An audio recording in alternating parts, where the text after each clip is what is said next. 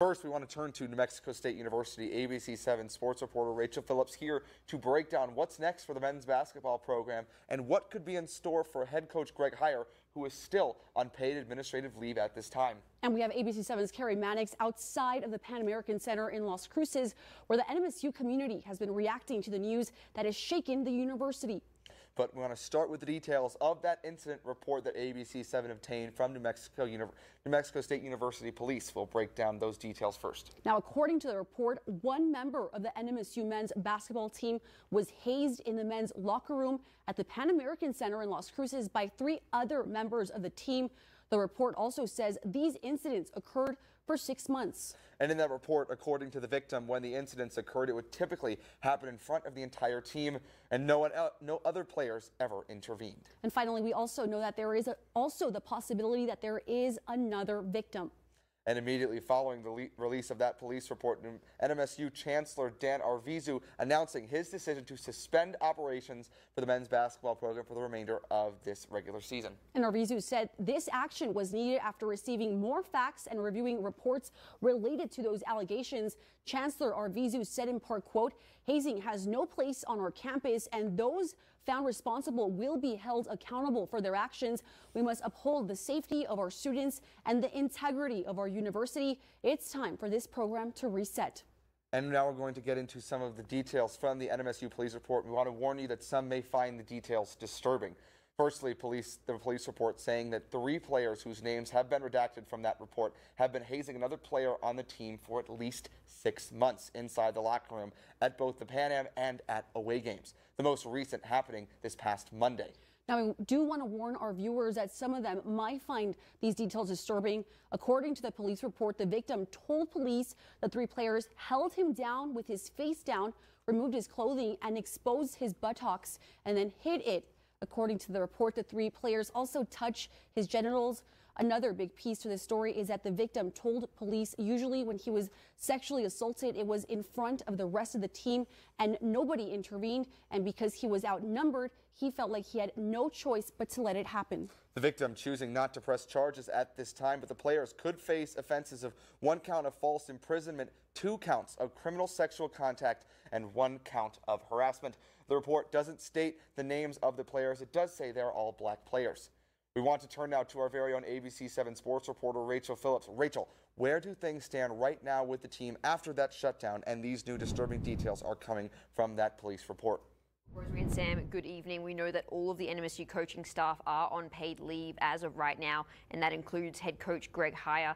NMSU spokesperson telling me today that as of this stage, he is still the head coach. We'll get into his contract in just a moment, but when we look at the team, we've seen 3 players so far announce they are leaving the program today. So the addition of Kyle Fight, who out of the trio is the only player who played throughout the season, following playing Shahar Lazar and Kent Oliweiler, who announced their intent to leave the program Saturday. Both Fight and Shahar cited that their values no longer align with the program. A program right now still led by Greg Heyer. A lot of people out there, though, thinking he should no longer be in charge due to not only these latest allegations, but also the shooting that happened under his watch on November 19th in Albuquerque, where one of his players, Mike Peake, broke curfew and in an altercation shot and killed a UNM student. That same night, 3 other players also broke curfew and met up with Peake and took evidence from the scene. I took a look through Coach Greg Heyer's contract under employment duties. It states, quote, "Coach recognizes and acknowledges the importance of maintaining and observing the principle of institutional control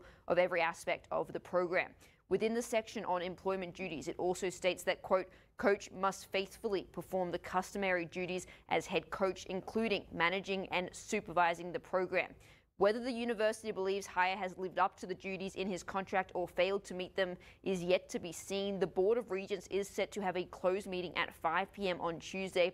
It's unclear if that meeting will discuss the NMSU basketball team, but on the agenda is discussing limited personnel matters concerning individual NMSU employees and the discussion of personally identifiable information about individual NMSU students. Now, I'm told by an NMSU spokesperson that decisions regarding termination cannot be made in a closed-door meeting and only in an open meeting, but a spokesperson told me that when it comes to the termination of coaches, or other athletic personnel, the regents would probably not need to be involved at all, and Chancellor Dan Arvizu could make that determination on his own.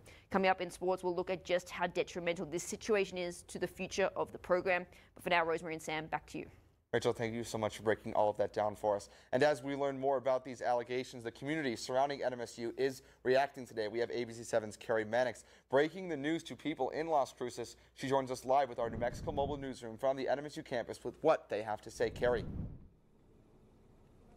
Well, Sam, NMSU fans will not see another basketball game played here at the Pan American Center or anywhere else for the remainder of this season because of those serious assault allegations made by one of the team's players against 3 of his very own teammates. Oh my God, that's absolutely awful.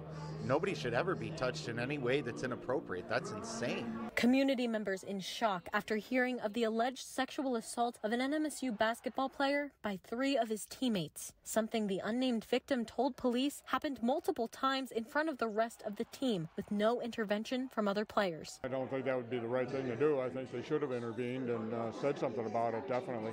If nobody was willing to help this one person, they're their teammate. That person, even if they weren't their teammate, they should have been protected by these men. Most people I spoke to agree with the program's suspension. I think it should be taken seriously, and it shouldn't be allowed, stuff like that going on anymore. But everyone agrees they should wait for all the facts to be released. I want to know the real reason, what actually happened, if that's true or not. I think it should be maybe on an individual basis, find out what each of the people on the team knew about it, stuff like that, before they suspend the whole team. I mean, this is America. Everybody is innocent until proven guilty.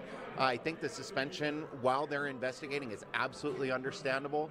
If it turns out that nothing happened, it's hard to believe that that's the case with such a horrible allegation. But of course, I mean, we still have due process in this country.